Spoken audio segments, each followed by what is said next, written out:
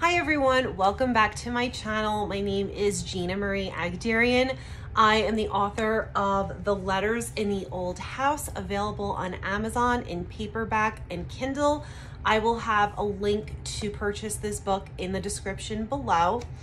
So today's video is going to look a little bit different. I was filming a video earlier and my ring light broke and I'm a little upset about it. So I'm trying to shift in a way where I get a little bit more light in this video. So just bear with me, I have to order another ring light. Anyway, today is another episode of Book Talk where I talk about a book I've recently read, what I liked, what I didn't like, and hopefully you can watch this video and see if the book that I recently read is something that you would like to read as well.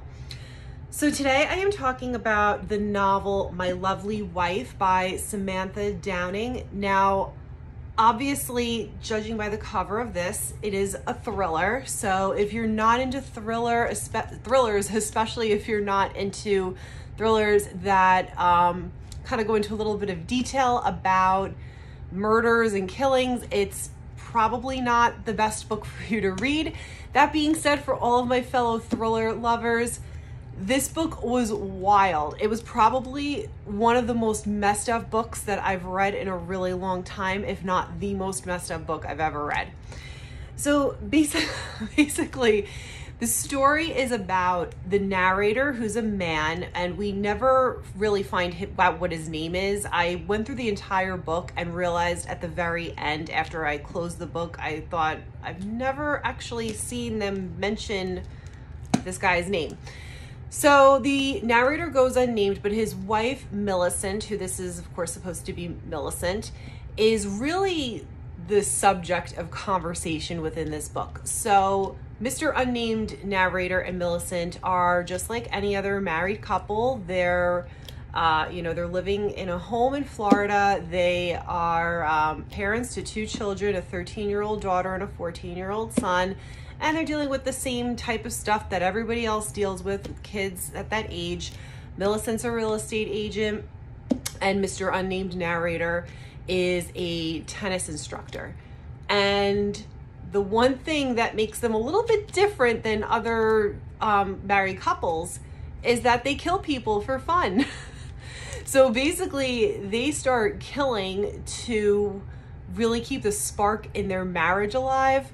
And things kind of go a little bit sideways because they both each have jobs in order to find the right person to murder and then, completing that. So there's a whole process of luring the person, picking the right person, and then killing them.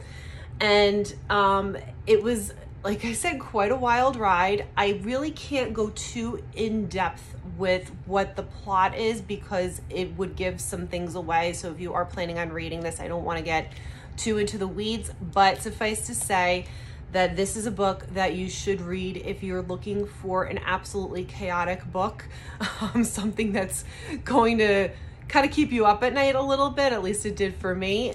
It was quite a journey.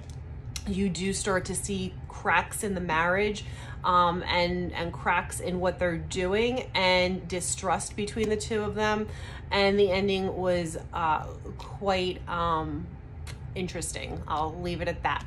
So again, My Lovely Wife, I give this about 4.5 stars. It was wild.